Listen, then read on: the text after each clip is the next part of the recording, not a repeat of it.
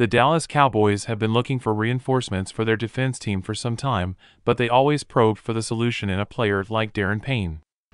He is considered one of the best players at his position, and his ability to score and impressive physical strength have caught the team's attention. The Washington Commanders are clear about their intentions. They want to re-sign Daron Payne. However, there are always three possible outcomes: the good, the bad, and the ugly. The best would be if the Commanders managed to close a deal with Payne and continue with him. The worst would be if Payne signed with another team like the Dallas Cowboys in free agency and rejected the Commanders.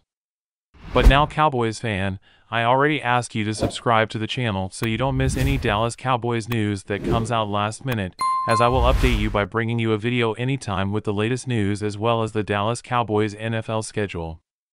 Let's move on. And the ugly would be Payne signing with the NFC East rival Dallas Cowboys, which Pro Football Focus believes is the best move for America's team.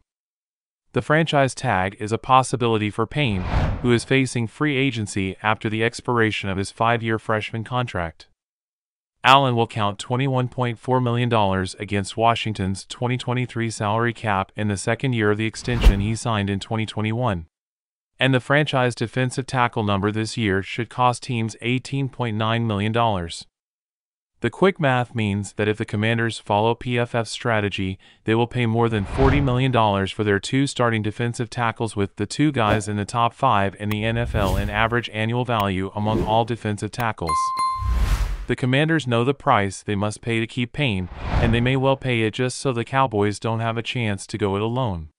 So what about it, Dallas Cowboys fan? Comment on what you think of Daron Payne. Would you like him on the Cowboys? Feel free to comment below. Also, please leave your like now, as it is very important to the Dallas Cowboys.